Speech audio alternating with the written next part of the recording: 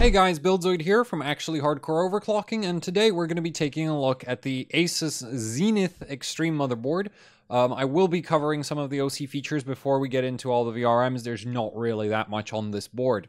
So let's get right into it. Starting off in the top right corner, the board does have two, 8-pin power connectors for the CPU. Honestly, for Threadripper, I think this is ridiculous overkill. Though AMD actually requires two 8-pin, 8-pin and a 4-pin by specification, even though technically speaking, Threadripper doesn't pull as much power as Skylake X.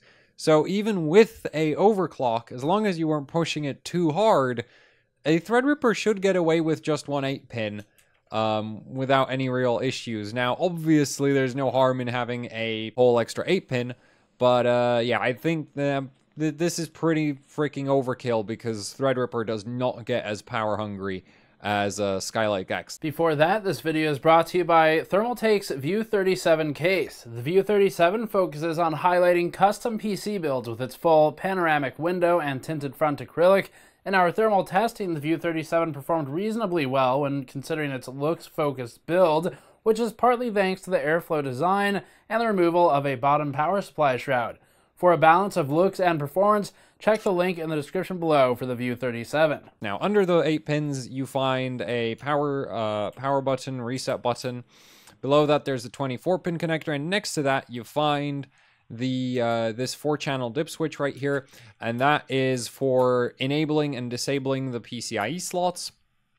And this is basically if you have a, say a water-cooled multi-GPU setup, or a liquid nitrogen cooled GPU setup, or you're just incredibly lazy and one of the cards has an issue, or there's some kind of software problem, or for whatever reason one of the cards you want to disable one of the cards without actually physically removing it from the system, you just flick the switch for that PCIe slot and it'll disable that card. So that's a pretty handy feature in my opinion.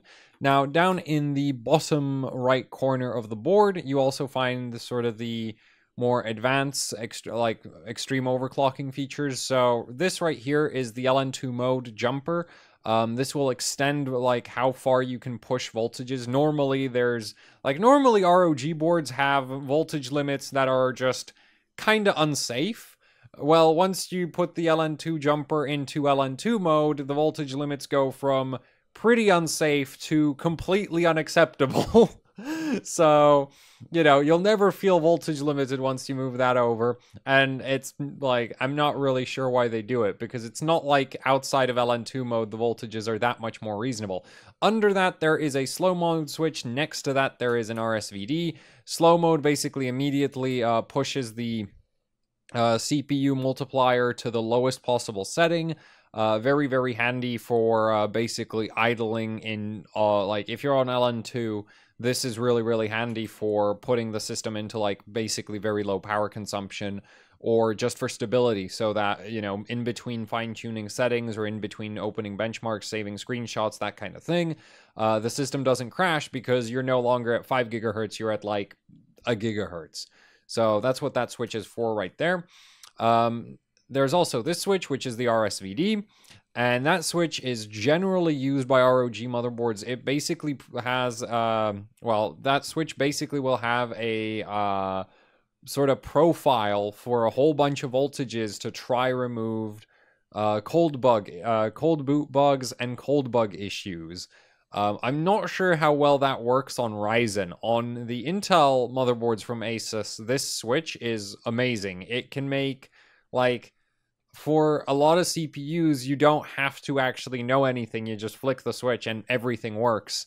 It skips a huge part of the fine-tuning process if this works well. But on Ryzen, running Sub-Zero is a lot more complicated, and so I have suspicions that this might not be quite so flick the switch to look competent, because even if the switch sets everything up correctly, it might still not work, just because Ryzen on LN2 is, Ryzen. And therefore, you'll have all kinds of issues even at the best of times. Now, next to that, you get two buttons. Now, these are actually useful for even regular overclockers. So this red one right here, that's safe boot. This is super handy if well, basically, if for whatever reason the system isn't posting and you don't want to wipe your BIOS settings, you press the safe boot button, it'll boot the system at stock settings, but all of your settings in the BIOS will still be like present. And next to that, you get a retry button. This is for getting the memory to retrain if you're pushing really hard memory settings. Basically, what the retry button does is it temporarily cuts all power to the motherboard, and that basically wipes the motherboard's training profile for the memory, and the motherboard has to essentially relearn how to run the memory. And eventually, if you're lucky, it'll learn how to run it properly, and you'll boot like 3733 CL12 or whatever memory settings it is that you're aiming for. And if you're unlucky, it'll just never ever actually get there, even with the retry button. But this is very, very handy for extreme overclockers if you're really like hammering the memory. Safe boot, in my opinion, is just handy for everyone. Sliding along the bottom edge of the board, you do get this Molex power connector for extra power to the PCIe slots, because of course the 24 pin only has 2 plus 12 volt lines. And well, if you have 4 very high power consumption, like high PCIe slot power consumption devices, so like 75 watt, 75 watt, and 75, and another 75, your 12 volt pins on the 24 pin are going to go melt down on you. Like, they're literally just going to melt, which isn't good. So for that reason, there is this Molex power connector down here. Now, personally, I'm not a fan of the Molex power connector. I think it's like the worst power connector of all the power connectors in a computer. This one sucks the most. It also only adds one 12 volt line to the PCIe slots. So if you were doing something really crazy, like say hammering the reference, like absolutely hammering the overclock on reference RX 480s, and 4 of them, I don't think this would be enough to save the 24 pin or itself. Like, it would just blow up both of them. Because you might end up in a situation where you have like 100 watts going through every single PCIe slot, and at that point you'll still overload the Molex and the 24 pin at the same time. So like, that is like an extreme, you know, exception kind of case, but yeah, it's just, there's other boards that use a 6 pin, and I think that's just straight up better. So yeah. And the board has a post code. It's unfortunately not actually on the board itself. It's integrated into the the I/O cover, which I'm not really a fan of. But yeah, it kind of is what it is. As long as the board has a post code, I can live with it. But I'm not a fan of I/O shields. I usually remove them, because they cover up the cooling system. So let's actually take a look at the back of the board, and the oh, well, VRM heatsink is not actually that much better visible here. But yeah, the post code is buried into the I/O shield. So if you want the post code but no I/O shield, it'll be kind of awkward. Anyway, the last feature I wanted to point out on the back of the board is this hole in the CPU socket. So this is basically for putting a thermal probe through the, well, behind the CPU to get a, well, if you're on liquid nitrogen, basically the internal dye sensors stop working. So if you want to see the temperature of the CPU, well, of something closer to the CPU than the LN2 pot, you need this hole in the socket. That's really the only way to do that. So that's why that's there. And it's a standard feature for basically all ASUS ROG motherboards. Also, interestingly enough, all of the capacitors for filtering the V-Core VRM are located on the back of the board as well, because if we go back to the front of the board, there's, you know, there's no space right here to add bulk filtering capacitors.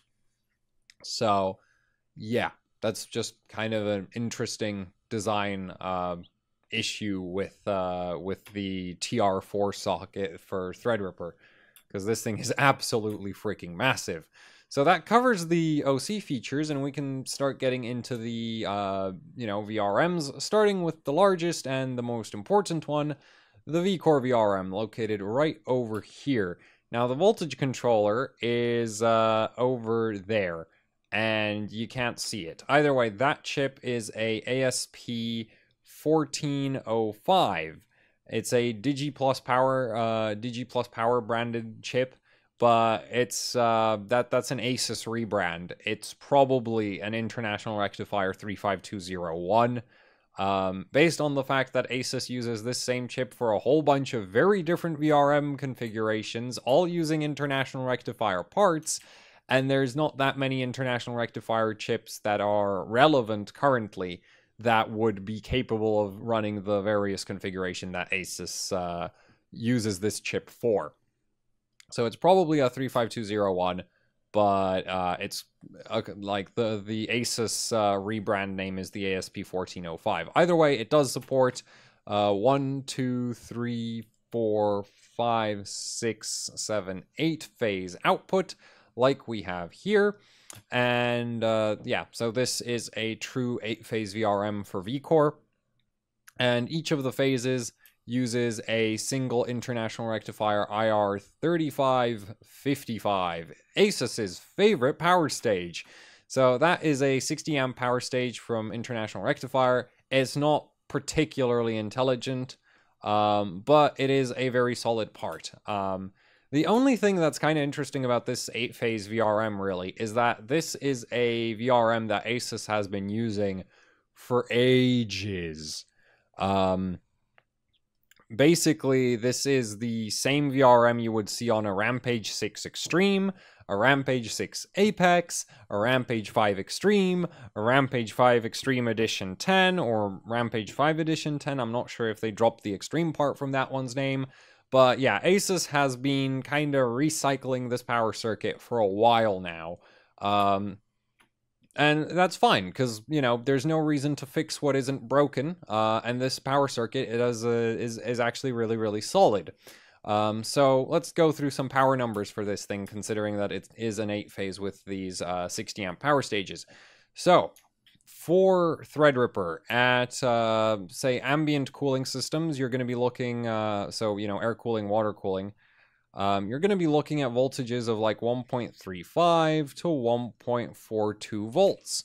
1.42 being the maximum, 1.35 being sort of the happy place where the CPU's like the difference between 1.35 volts and 1.42 volts in terms of actual overclocking, very, very little. The increase in power consumption, rather significant. So this is sort of the happy medium voltage. Obviously, this is still going to be pretty hard to cool, because at 1.35 volts, you're probably going to be looking at about 200 amps current, draw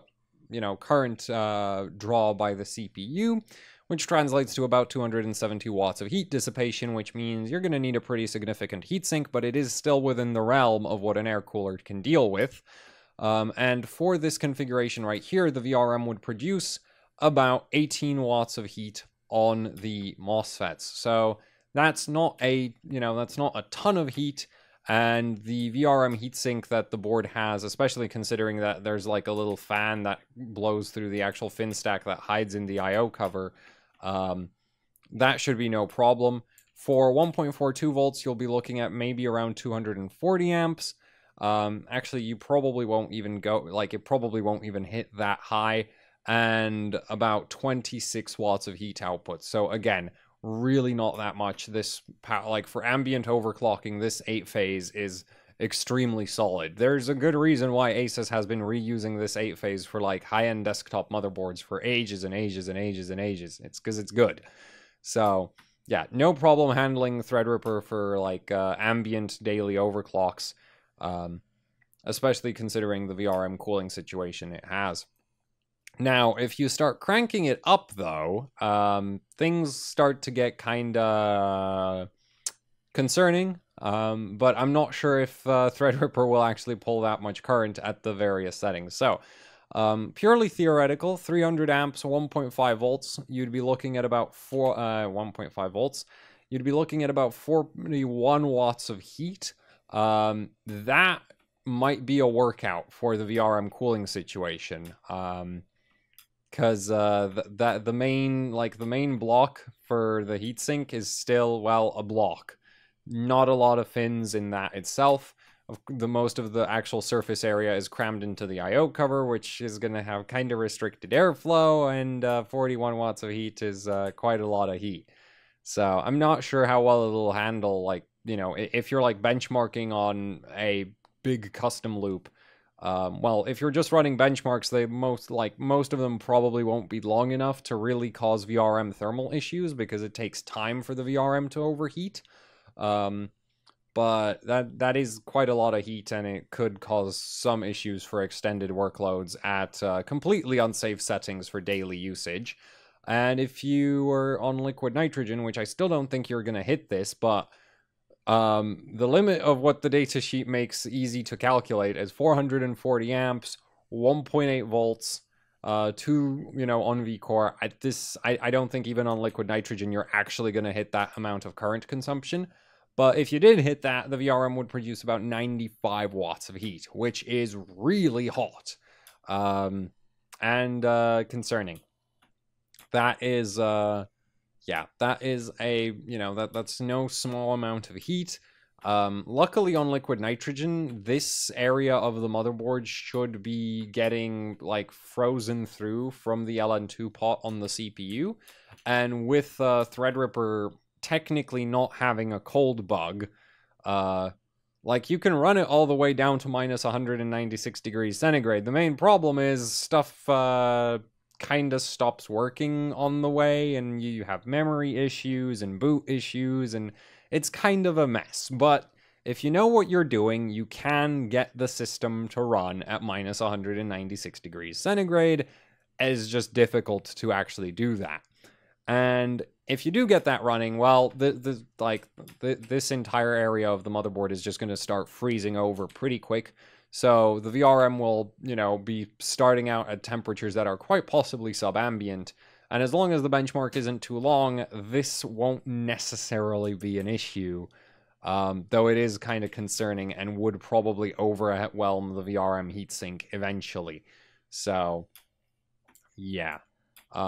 But for, you know, normal users, this VRM is plenty. There's really nothing you need to worry about this, there's no need to worry about this VRM if you're just going to be running it every single, you know, for a daily system.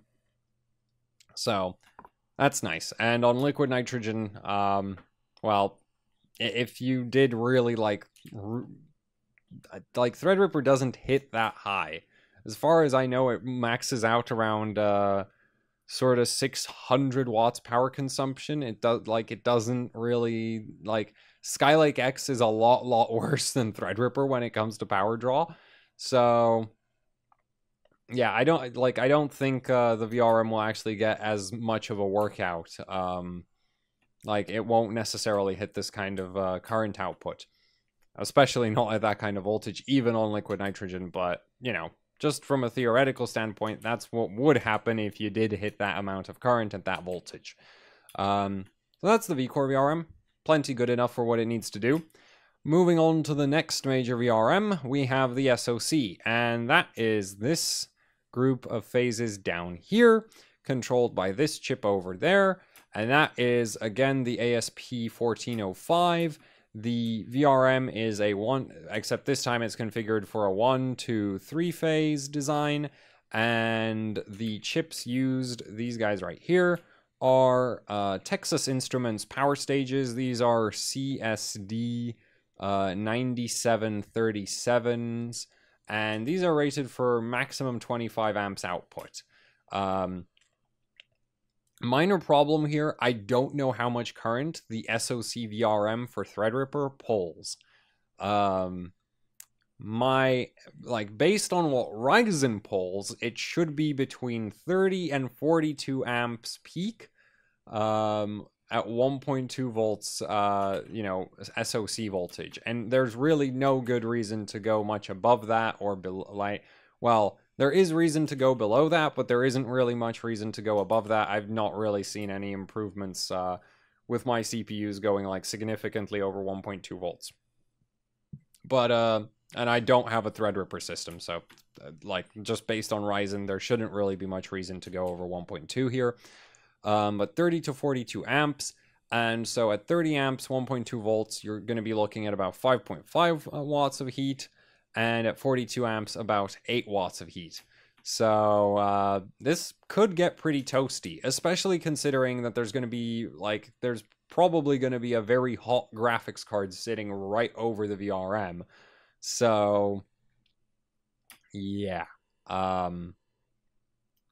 This, like... I'm not 100% certain about, like, if I'm happy with this. There's also a good chance that Threadripper doesn't literally pull twice as much SoC current as a Ryzen chip does, and it only, like, I'm basing it off the fact that there's 2 Ryzen dies in there, so they should each pull, you know, the same amount of SoC current, and there's 2 of them, so twice as much. But if it turns out that it's not pulling twice as much current, then actually this would be non-issue.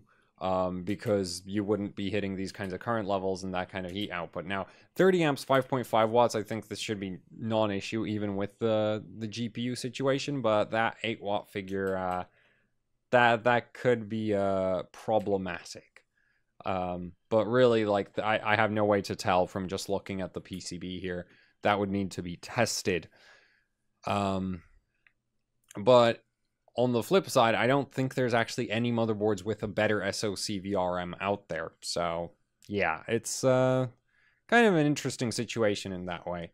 Now then, let's move on from the SoC VRM to the memory power, which you get 2-phase memory power for both, well, each group of memory slots. So you get, you know, 1 2-phase right here,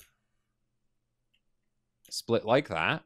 And that's controlled by this chip. And on the other side, you get the same thing, that chip and these 2 phases. So what chip is that? That is another one of these ASUS rebranded Digi Plus power controllers, which is this one's an ASP1103. I have no idea what that actually is. It does seem to integrate all of the gate drive for the actual memory VRM. So the 2-phase memory VRM, on the other hand, well, actually, even the 2-phase memory VRM is actually kind of a mess. So the specific, like the exact MOSFETs that are used here, I can't get the data sheet for them, but they're apparently very, very close in specification to Nyko Semiconductor, and they are Nyko parts. Like, Nyko Semiconductor does make these, it's just like a slightly different SKU. So these are Nyko PK, well, the close, you know, no, not PK, PE series. PE 616 BAs are the chip, like the MOSFETs I'm basing the power figures for this thing off of. And Nyko Semiconductor has a terrible reputation because they make pretty garbage MOSFETs. But the thing is, DRAM doesn't need, like, DDR4 and even DDR3 doesn't really need a lot of current, like a lot of power.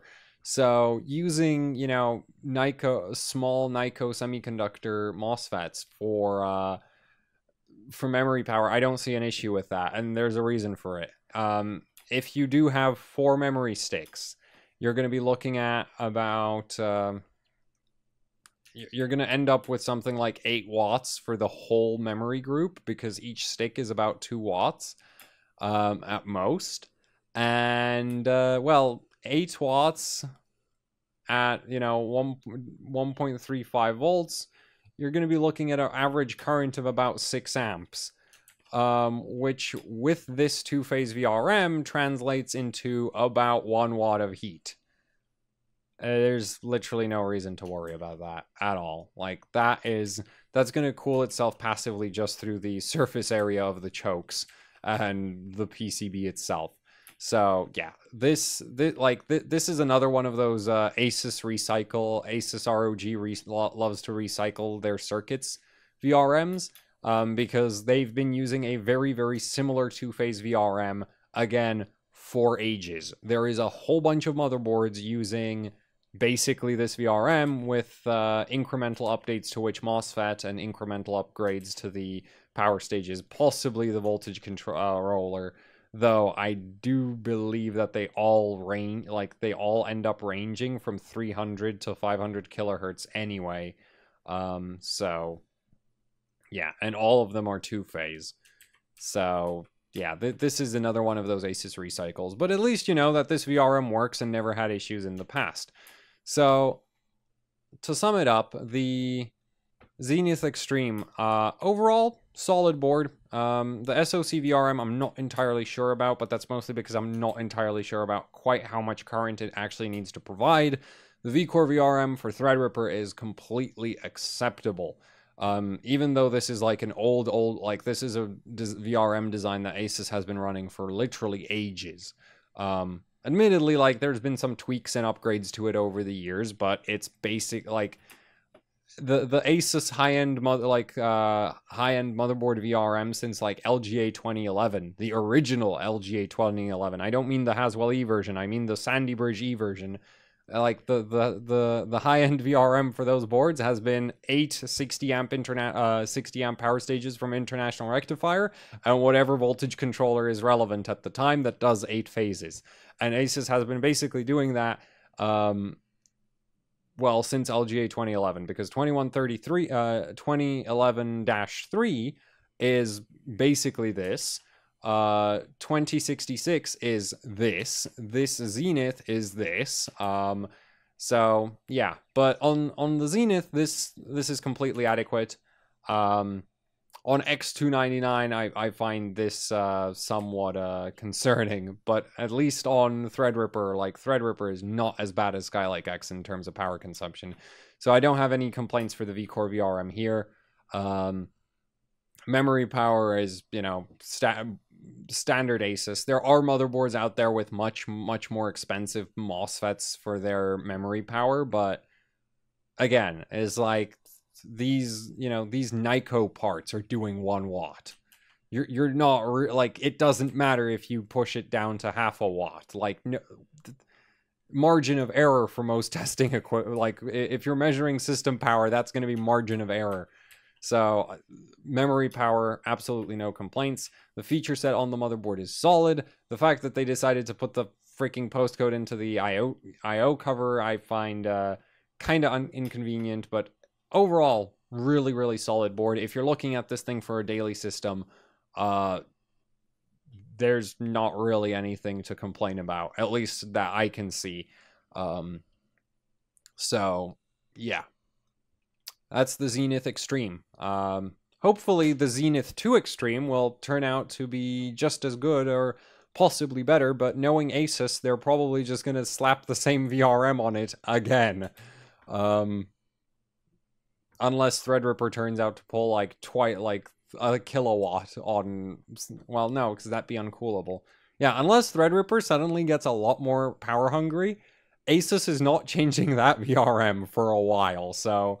This is quite possibly going to be a good reference even against the Zenith 2 Extreme, because I'd be surprised if they didn't just recycle all of these power circuits again. But again, they work really well, so it doesn't really matter. And that's it for the video. Thanks for watching. Like, share, subscribe, leave a comment down below if you got any questions. And if you'd like to support what we do here with Gamers Nexus, there is a Patreon link down in the description below.